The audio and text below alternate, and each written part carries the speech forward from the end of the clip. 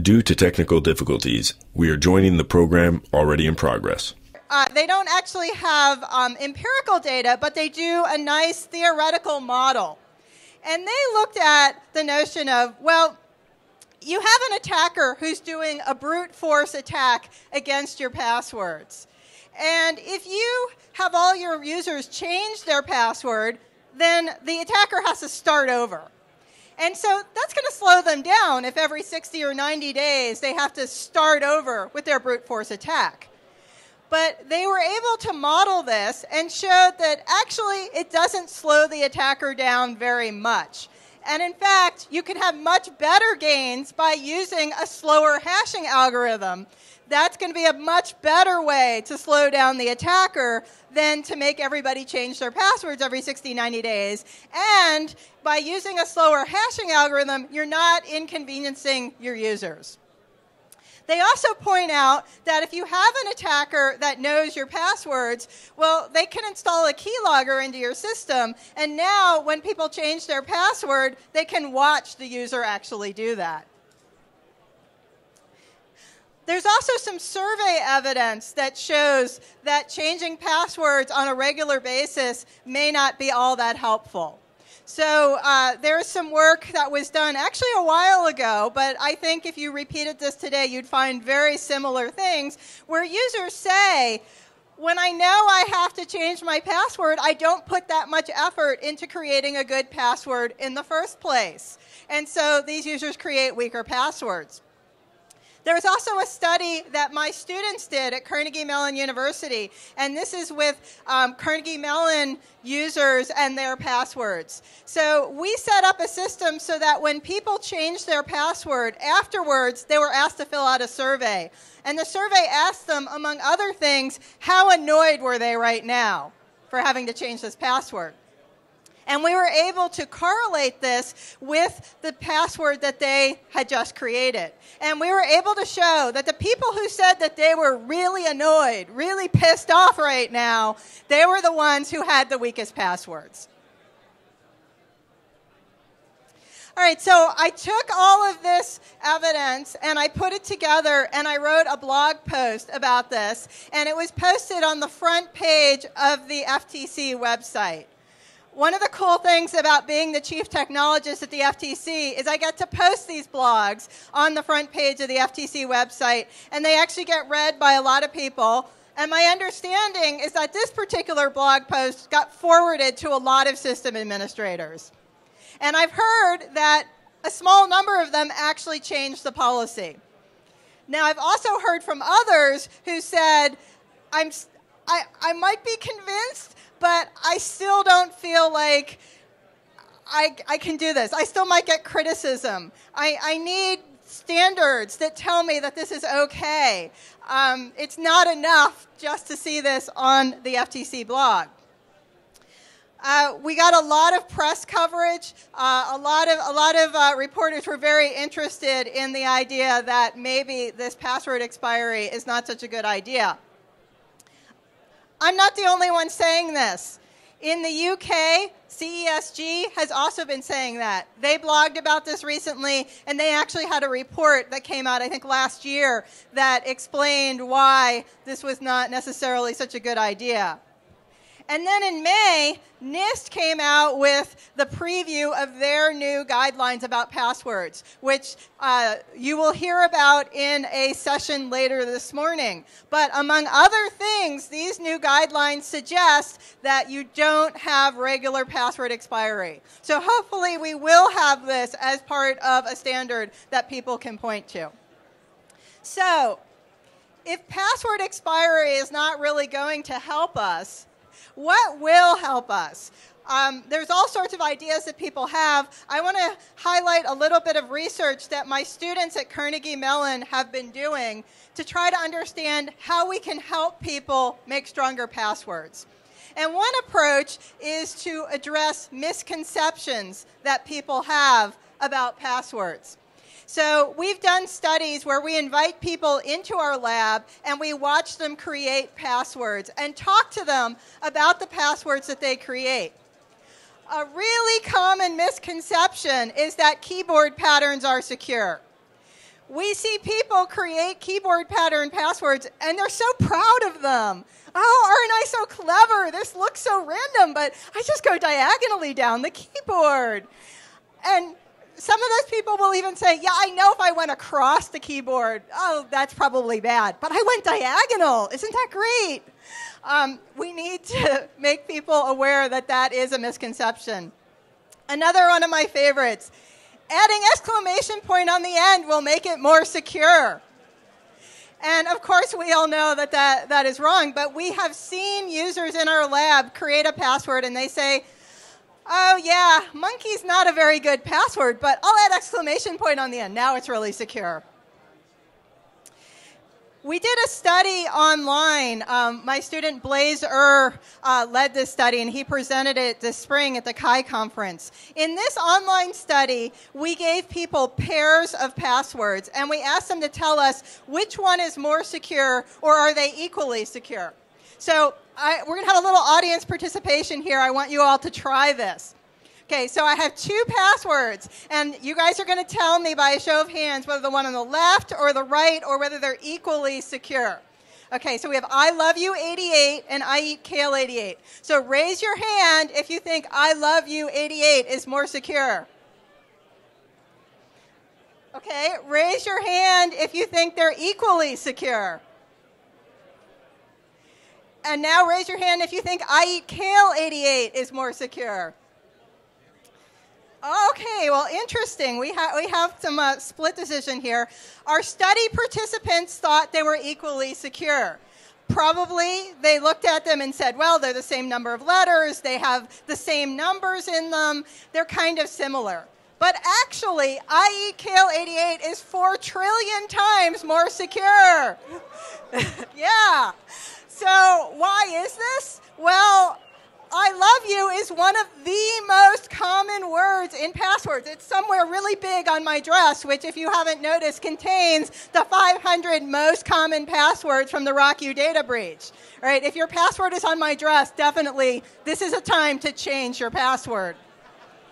Okay, so so I eat kale 88, much more secure, or until now. Because apparently people don't eat kale, or maybe they don't like to brag about it. All right, let's try one more. Which is more secure, Brooklyn 16 or Brooklyn QY? All right, raise your hand for Brooklyn 16, more secure. Okay, got a few hands. Raise your hand for they're equally secure. And raise your hand for Brooklyn QY. A lot more hands there. Okay, so our study participants thought that Brooklyn 16 was more secure, probably because they saw the numbers and said numbers and passwords are good. But as many of you knew, Brooklyn QY is 300,000 times more secure. And the reason for that is QY is a much less common thing to be in a password than 16. And so it actually ends up being more secure. So what we found is our participants were not completely wrong. So they knew to avoid common names and phrases. They just didn't realize that I love you was a really common phrase. They knew that digits and symbols were good and added strength to their password, but they were oversold. They thought that they provided a lot more security than they actually do. And interestingly, at the end of our survey, we asked them about what types of attacks they thought their password would have to withstand. How many guesses do you think an attacker is going to make? Well, some people correctly said a really, really big number, as many digits as they could fit in the little box we gave them. But there were a lot of people who gave us one-digit numbers for the number of guesses. In their mental model of the situation, they assumed only that online attacker and really had no idea that there were any other types of attacks that they needed to worry about. So if that's the mental model you have, it's going to be difficult to actually create a strong password. And a lot of this is because of the feedback that we give users. the password meters that are on a lot of websites don't really give users the kind of feedback that they would need to actually create a stronger password. You know, it tells you your password is weak and that you need to create a stronger password. Okay, how do I do that? Most of these password meters don't really tell you. So my students in Carnegie Mellon are working on an open source password meter that, besides having a good scoring mechanism, will provide what we hope will be really useful feedback to the users. And that's under development right now, and hopefully you'll hear about it at this time next year. All right, so to wrap things up, I want to leave you with this URL. If you want to see my blog post about passwords and all sorts of other interesting things, check it out at ftc.gov/tech. Okay, you find the passwords blog. You can also learn about my experience with having my my mobile phone account hacked, which was another exciting incident. And I will leave it there. Thank you very much.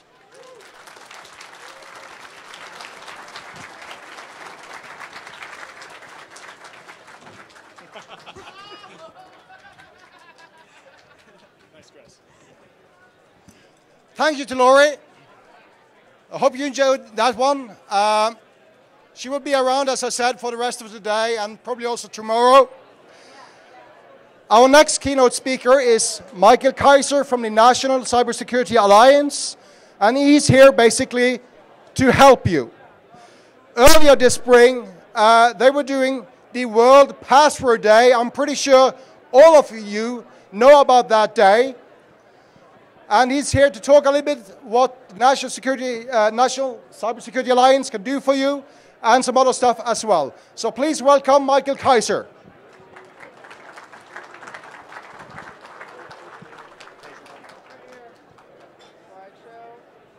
Thank you, Per. You know, it's really an honor actually to be invited to talk to you all this morning. You are really an incredibly important audience when it comes to cybersecurity and to how to build a safe and trusted and secure internet, which is really what we're all about at the National Cybersecurity Alliance. Looks like we have this going here.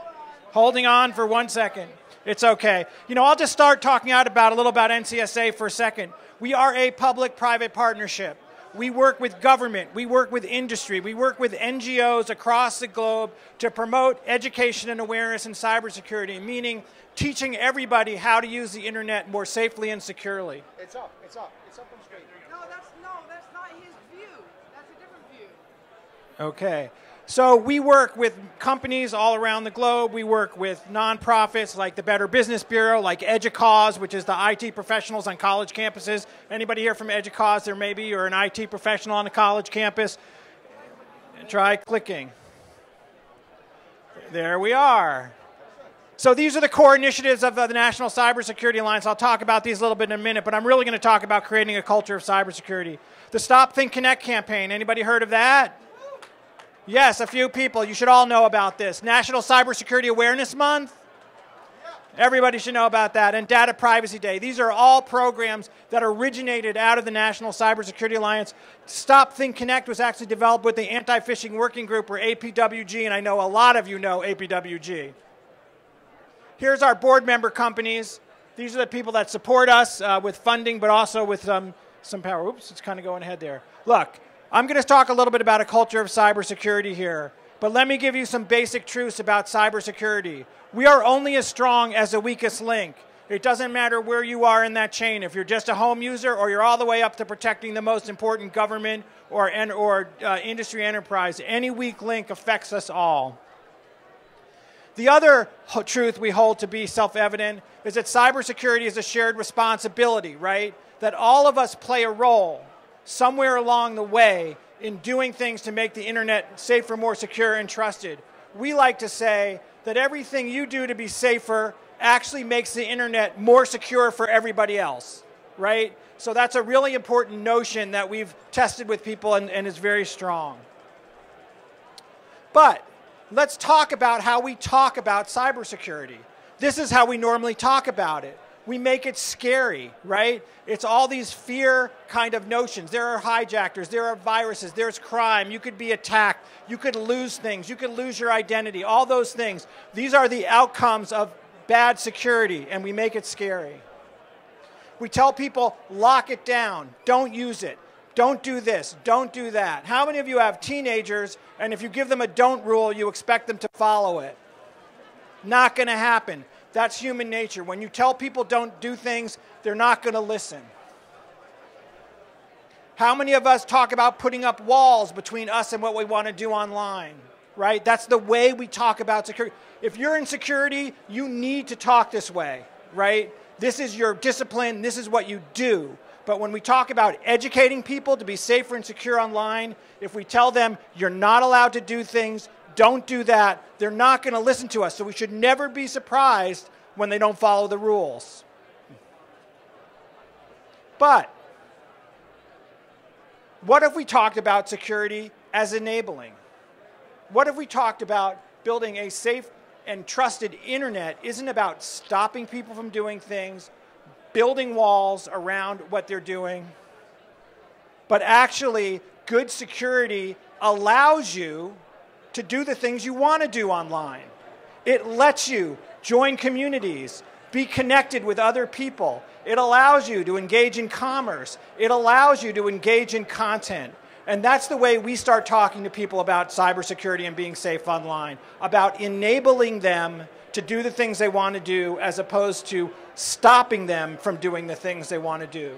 This is a change in the way people talk about security.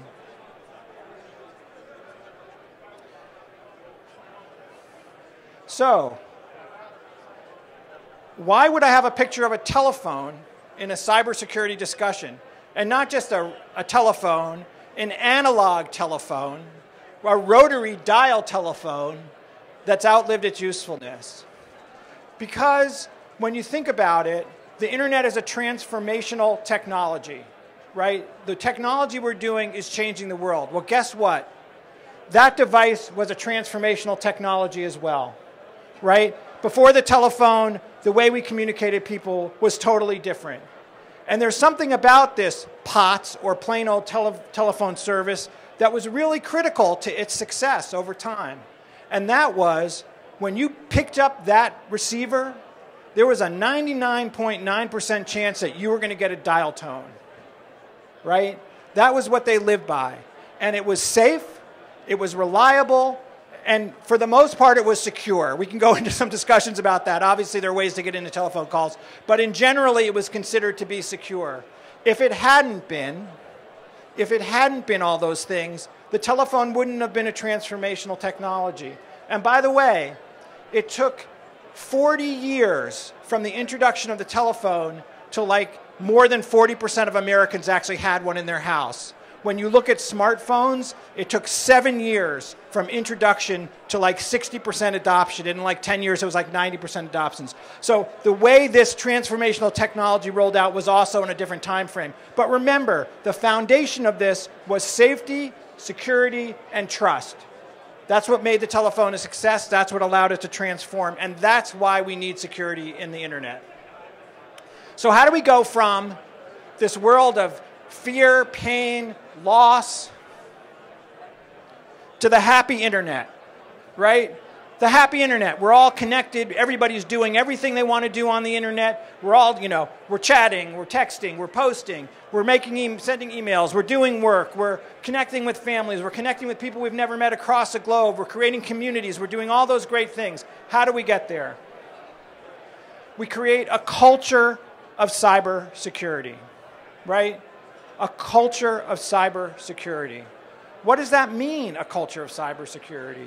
It means that you can move through the world doing all the things you need to do to be safe and secure online, and that everybody learns how to use this technology safely and securely. That's what we need to do. So let's look at a couple of transformations that we've made, right? So we used to be a garbage society, right? People got stuff, they used it, they tossed it in a can, right? Maybe it piled up on the street side. We all remember, maybe some of us are old enough to remember how big litter was as an issue back in the day, right? Maybe some of you, you'd go by the road, there'd be cans, there'd be bottles, there'd be garbage everywhere. Cities were disgustingly dirty. But we've moved, right? From a garbage society, we're on the path to a recycling society. Now, are we there yet? I don't think so. Are we closer than we were? Absolutely. I mean, you know, can you think of the time that you were in a place that didn't separate at some level the garbage that you were generating in that space, whether it's a hotel room, a conference room, your office, right? So we're on our way to that. Whether it's at home, you have to separate the things. We used to be a smoking society. We had a smoking culture, right?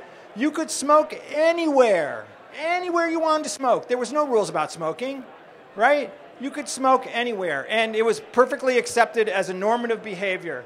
Is smoking currently a normative behavior? Are you on the right? Are you normal if you smoke, or I don't want to say you're abnormal if you smoke, but really, generally, you know, it's agreed upon that smoking is not the social behavior that we're trying to encourage. Are we a non-smoking society yet? Not yet. Right? Even here in Las Vegas, I think there may be some casinos that don't allow smoking. Some still do. You know, we still have cigarette smoking available. It's been pushed to the side in many places, but we're moving in that direction. How long did it take to move in this direction? This did not happen overnight, right? Moving to a recycling society, moving to a non-smoking society takes a whole bit of time. So how do we move from the panic of the internet, right? And this really represents the way I think a lot of people think about the internet. Oh my God, I'm going to be hacked. Look what just happened on my phone. How did this person get here? Why am I getting these posts? How come people are posting these things about me? Uh-oh, maybe somebody stole my password, right? We call that, our effort is Stop, Think, Connect, right? We are looking at Stop, Think, Connect as kind of that universal message for safety on the internet. We have Stop, Drop, and Roll for fire safety, Stop, Look, and Listen for railroad crossings, Stop, Drop, and Take Cover if you're from California or from earthquake country. This is a very simple message which is explainable to anyone about being safe online. This is an Uber message. We'll talk about a couple other messages in a second. Let me say that very simply it represents this. Stop. Make sure you've taken security precautions like upgrading your software, like strong passwords or multi-factor authentication, like patching all your systems, right? Think about the consequences of your actions and behaviors online. Remember that much of security is not only technical, not only it's behavioral, it's what people actually do, right? It's what they post, it's what they share, it's the kinds of things that they do online. And then the connect piece is really simple. It's back to that thought of connect and enjoy the internet and enable yourselves to do the things that you want to do online, right? And that's really what Stop, Think, Connect is all about. I will tell you that this message, which was created in 2010, was created by 25 companies and 7 federal agencies working by consensus over the course of a year. We did consumer-based research. We went out, we talked to consumers, we tested a whole bunch of messages. Excuse me, we tested a whole bunch of messages across the with people, and this is the one that they liked the most. This message, and I'll talk a little bit, I'll talk a little bit in a second. Talk a little bit in a second about how you can join this, but it's currently being used by more than 600 partners in 20 different countries across the globe. This is becoming the message. This is becoming the look both ways before crossing of security, and that's really what we intended it to be. So, thank you for the water. Really appreciate that. Try not to spill it on the computer up here. So, I'll talk a little bit about more in Stop, Think, Connect. But since I was invited here by Pierre, I want to talk a little about passwords as an example around messaging that we need to look at, right? I think Lorrie did an amazing job talking about some of the issues, and she raised some of the ones that I think I'm going to talk about a little bit as well, but I think it's important to look at. So, where do we go from here? I mean, passwords, even though a lot of people stand up and say they want to kill the password dead, right? It's not dead yet. I don't think it's going to be dead for a while, and it's still going to be critical, right? The role of users in developing passwords is not going to go away. We're not going to start assigning passwords to people at any time soon, so we're counting on them to know what to do and to do it well, right? That's still a really important part of passwords. And here's the good news. It can't get much worse than where we are today, right? We still know that password 123 or 1234567 or password 123 or I love you, as Lorrie pointed out, or last year I think monkey was on the list, are still the most popular passwords. So the bar is very low for progress, but we have to make progress. So why have we failed in passwords? What's gone wrong, right? So first of all, the long and strong passwords that we tell people to do are not designed for people with numerous accounts. We all know that, right? Too many accounts, too many passwords, too many unique passwords. We are human beings. We are incapable of good memory. Just as Lorrie showed, right, there's inconsistency in what sites deem a strong password, right? We as the community have not communicated clearly back out to our users what is a good password. And different sites use different ways for determining what a strong password is. That already, you lost me at different sites. If I'm a user and I have to have a different framework for making a strong password on every single site I go to, very, very difficult for me. There are too many messages about passwords, and I'll talk about this in a second. Advice is often technical, right? You can see people go blog how to make a strong password, and you'll see all this technical advice about how to do it. Do this, do that, add this, add that. Very, very technical. People do not like technical advice. When we did the Stop, Think, Connect research, one of the strongest things that came back when we asked people, about being safe and sign, they said, give me common sense advice that's in my control that I can do, and I will be more secure online, and I will help you. We don't even have agreement on what makes a good password, right? We don't agree on this. Some people say you've got to have numbers and symbols. Some people say it just has to be long. Some people say you have to have capital letters. We are not communicating clearly to people what makes a good password. We all have ideas about what make good passwords. As security people, we all have our own notions. We have some research which shows one thing over the other. But even doing the little test that Lorrie did, you could see that there's some disagreement in the room about what makes a good password. So we, as the messengers, and we are the messengers on this issue, need to look at that in greater depth. The other thing is that when we create messaging, often people will say, I have the perfect system for creating a strong password. How many of you have your own system for creating a strong password? A lot of us, right? How many of you have been asked to share that system with other people? Right? How many of those other people could actually use your system? See, some people believe that, but I'm telling you, you can't have 9 million systems for creating a strong password. That's too much to educate people on, right? So this is an issue, right, about how we educate. And I see this all the time. You can go look, there are tons of blog postings about, I have the perfect system for creating a strong password. And when you read it, you'll realize that no one else could do it but you. So good for you, right? But maybe not transferable to everybody else. And that's been part of the issues on the password piece. Oh, sorry, I got a little cut off here, but this is sort of making this is looking at some messaging. So here's the way we've changed our messaging a little bit, right?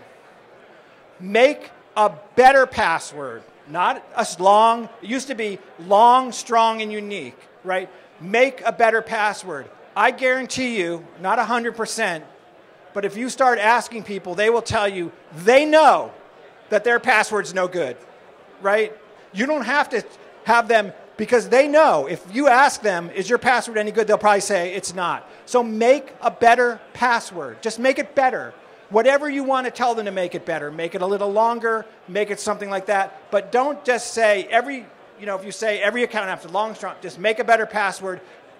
Get people to rest on their own sword. Ask them, how good are your passwords, right? They're going to tell you they're not very good. Okay, let's make them better, right?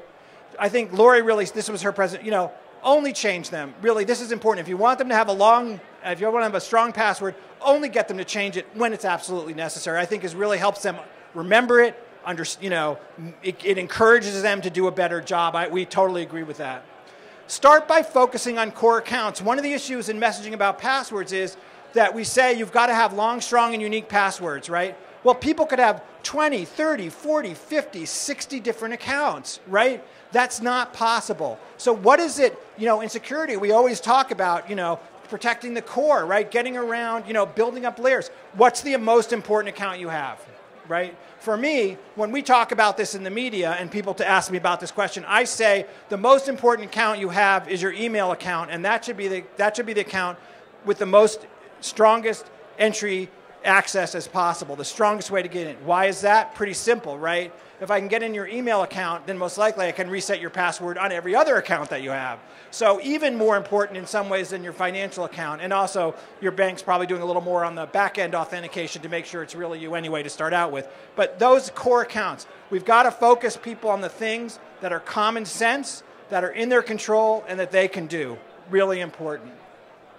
And encourage the use of tools where appropriate. At NCSA, we don't promote tools, we don't recommend tools, but there are obviously a lot of tools out there around passwords and account access that can be used. We are certainly very much in favor of using other things beyond the password. We think that's really important. Right now, we're working with the White House and industry about developing a campaign that comes out of the Cybersecurity National Action Plan from the President, about developing a campaign about educating people about stronger authentication and the many, many different ways that it will be available to you. But people have to also get ready to use those tools. They're not necessarily widely available, and we're not saying that just because a service doesn't use some form of stronger authentication that it's not secure, right? But obviously that's the way the world is moving.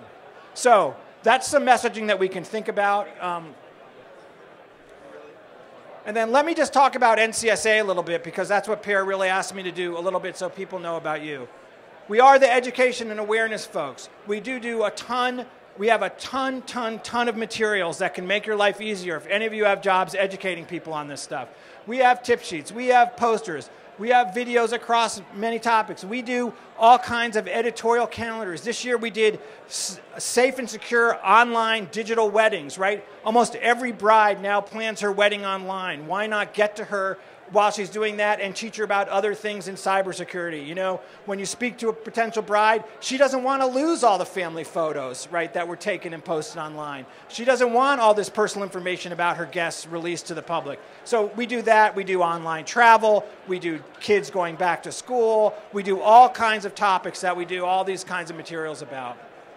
On Stop, Think, Connect, which I'll also talk a little bit more, you can access materials that can be branded through a free license. Like I said, there's 600 partners across the globe to put your campaign with the Uber campaign, right? The FTC's, for example, their On Guard online site, which is now on the FTC main site, uses Stop, Think, Connect. DHS, the Department of Homeland Security, is our partner in disseminating. We have many, many corporate partners from Google and Microsoft and others who use this. We have tons of nonprofits across the country that are using. We have local police departments. We have schools. We have municipalities. You name it. There are people who are doing this. And what this does is, what's really important in all of this is that we have a harmonized message. And that's what Stop, Think, Connect is, right? You cannot have 500 messages about how to stay safe online. People will not stick with it. That's what we learned when we did the research for Stop, Think, Connect. We organize the community around awareness. We have places that people can plug into us and tell us what they can do, what we're doing. And for those of you who don't know, we have a super active social media presentation. We have, and I got some resources at the end here. But by the way, my Twitter handle is @mkaiser_NCSA. And if you have questions and you want to tweet them to me today, I'll try and answer them for you, or anytime actually. But please feel free to do that. Social media is very important to us. So here's just an example of like some of the kind of collateral that we collect. These are mostly like web banners, all branded to Stop, Think, Connect. Right? People can take these kinds of things, put them on their website, and direct people to their own resources. We don't demand that people, reflect them to us. Just an example of the kinds of messaging we have. Right? Own your online presence. Really, a message about taking control of your social media presence. About, again, thinking about what you post. Make the internet safer for everyone. That message, safer for me, more secure for all. Just some general things. And we do have many, many languages now of Stop, Think, Connect because it has gone global in many different ways.